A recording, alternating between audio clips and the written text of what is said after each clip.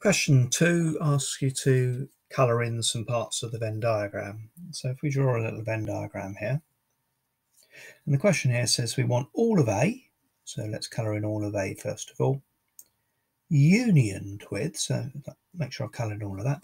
I also want to colour in everything that's not in B.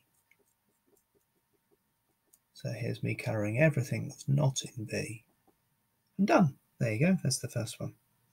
But the second one, we want to do an intersection.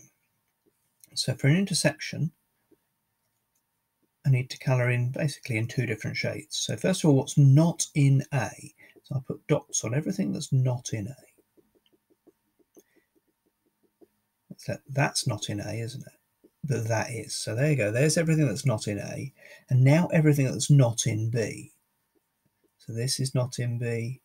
This is not in B. This bit here is not in B as well. But that is.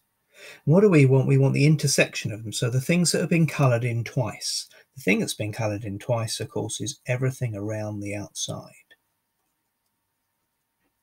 That wasn't coloured in twice, it was only coloured in the once. That wasn't coloured in twice, it was only coloured in the once. So the bit we want is the bit around the outside.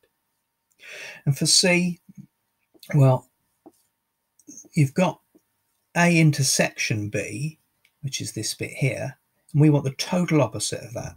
So the total opposite of that is everything except the middle, the complement of A intersection B. So that's question 2.